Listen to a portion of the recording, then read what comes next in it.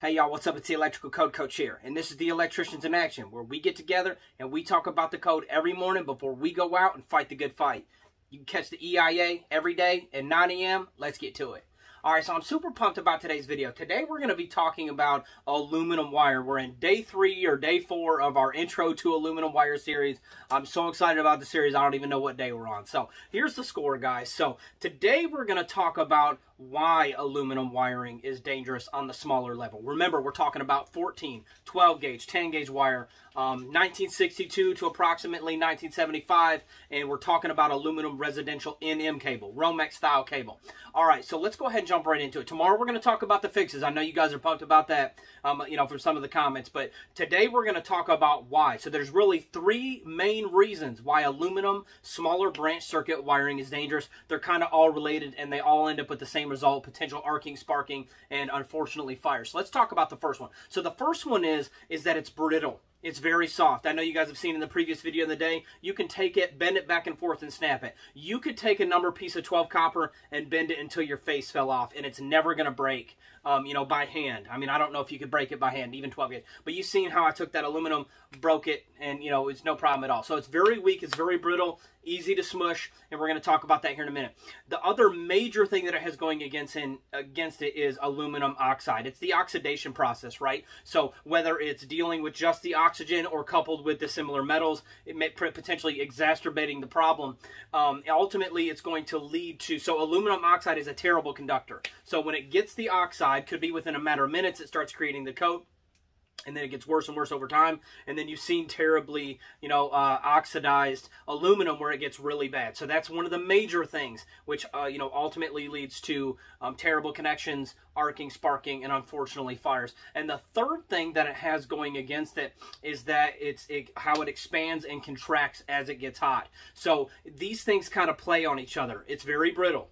It's very easily, smushed down. Even with the torque, if you've ever torqued aluminum, it smushes a lot easier, and you don't know if you get the proper torque. Then it starts to oxidize if it's not been properly, compounded and properly installed. Then, as it starts to oxidize, that connection breaks down, so that connection heats up. The wire expands and contracts as it heats and cools, much more than copper does. So all 3 of these things just play together to make the perfect storm for the aluminum wiring problems, and that's why we stopped doing it. So remember, we're talking about 1962 to approximately 1975, and we're talking about residential wiring here today. So let's go ahead and jump into it today. So first problem right here, the fact that it's brittle. So, if you've done electrical wiring in any capacity, you know that it's already hard enough to deal with it without breaking it. I mean, you can break electrical wire. I've broke, if you jam it hard enough, you can snap the wire, especially 14 gauge copper. You can snap that wire very easily. You can over twist it, you can break it, you can cut through it and end up snapping it. Now, could you imagine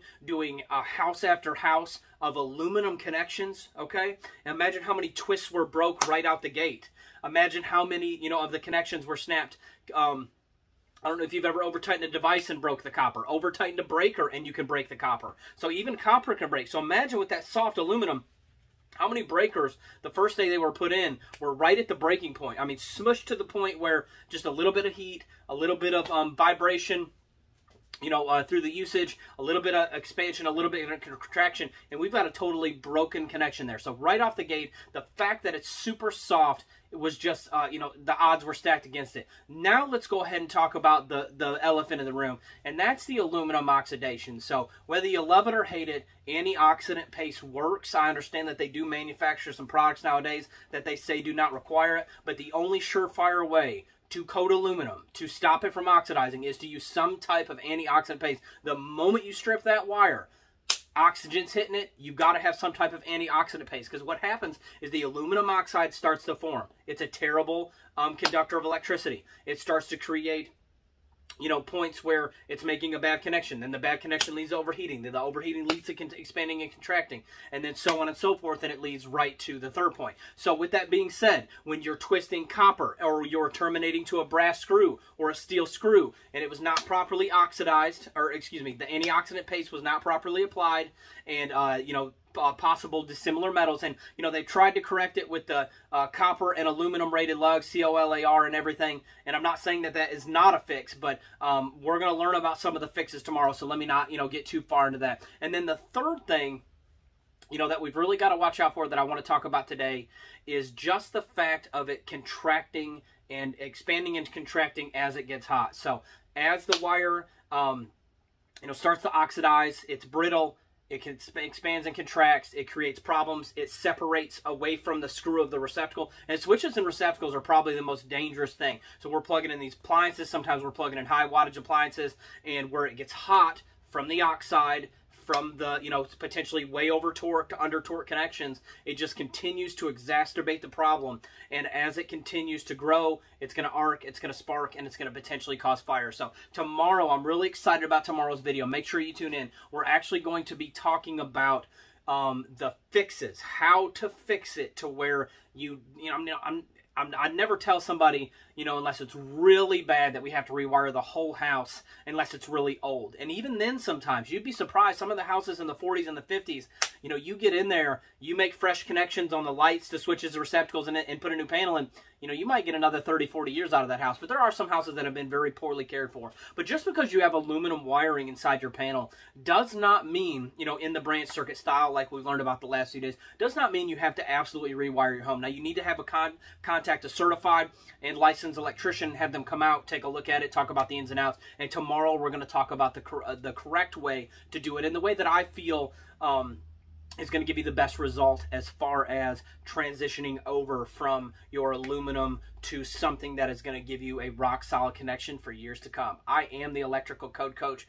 This is the Electricians in Action. I pray that these videos are adding value to you, and I hope that you guys have a great week. So we're almost there. We've almost made it through it, and we'll pick up tomorrow with more on aluminum wiring. Let's get to it.